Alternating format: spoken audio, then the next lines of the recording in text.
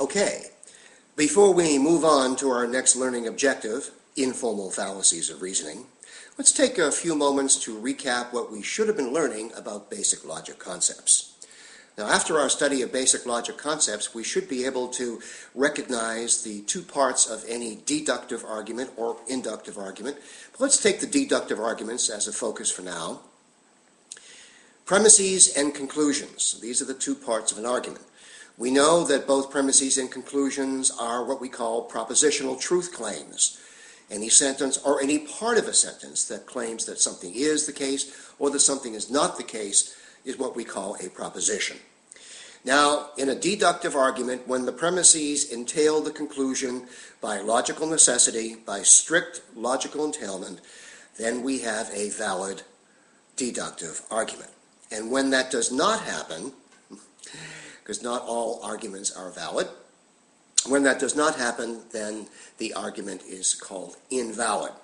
So that's the first thing you should be able to understand about basic logic concepts, that the issue of validity for the argument itself and the issue of the truth, the factual truth, or the analytic truth of the premises, these are separate issues, and you have to keep those separate. The other thing you should learn about basic logic concepts is that explanations are not the same thing as arguments. Explanations tell us who, what, when, where, or even why something is the case, but only an argument gives us reasons to accept a proposition called a conclusion. We should also understand the basic difference between deductive reasoning or deductive argumentation and inductive reasoning or inductive argumentation. Deductive reasoning, our concern right now, promises us absolute truth about the conclusion proposition that is stated, provided that the premises are factually true and provided that the premises entail the conclusion by strict logical necessity. If that is not the case, then the argument is invalid.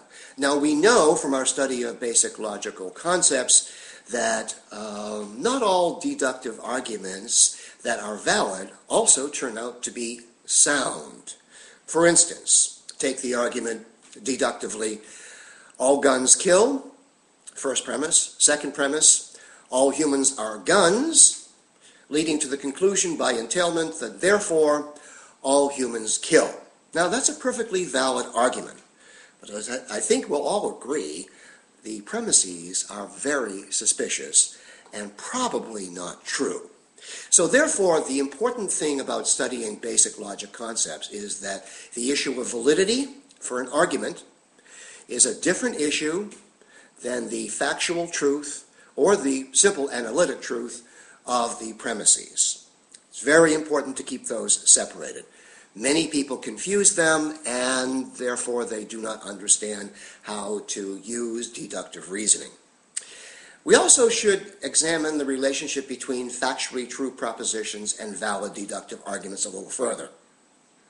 It is really improper, as we now know, to say about a proposition, a truth claim, that it's valid.